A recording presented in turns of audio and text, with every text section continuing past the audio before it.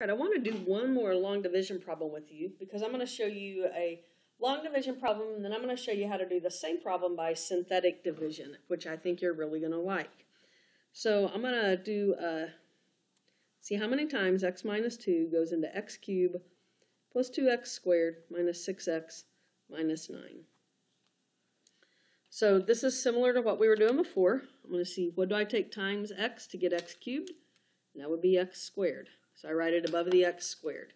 X squared times x is x cubed minus 2x squared.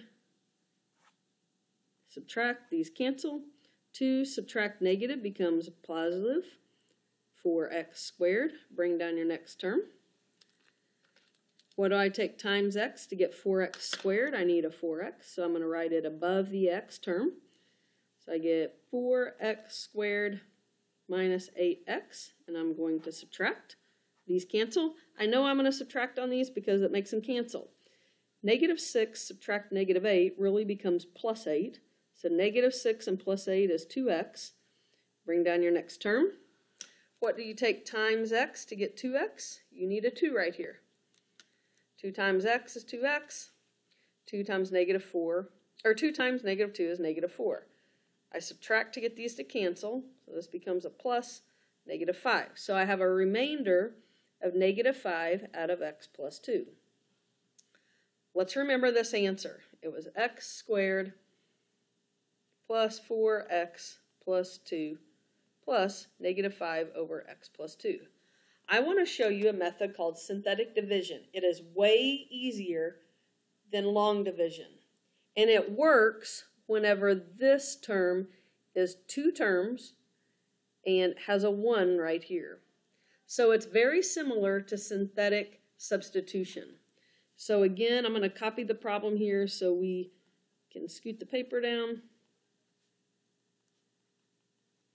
So I'm going to divide by x minus 2. So in my synthetic division box, it looks just like synthetic substitution. I'm going to put a 1 for the x cubed, a 2 for the x squared, a negative 6 for x, and negative 9 for the constant. Now, I'm going to have you just trust me right now, but I'll show you why in another lesson or two. If I'm dividing by x minus 2, that means I'm going to put a positive 2 in this spot right here. So it's the opposite of the sign that's right here. So let's do synthetic substitution then, or synthetic division. Bring down the 1, multiply, add, multiply, add, multiply, add. Notice I started with an x cubed. I divided out an x term. So what I would be left with is x squared. So this would be 1x squared plus 4x plus 2 plus a remainder of negative 5 out of what I started with. Notice this answer looks just like this answer.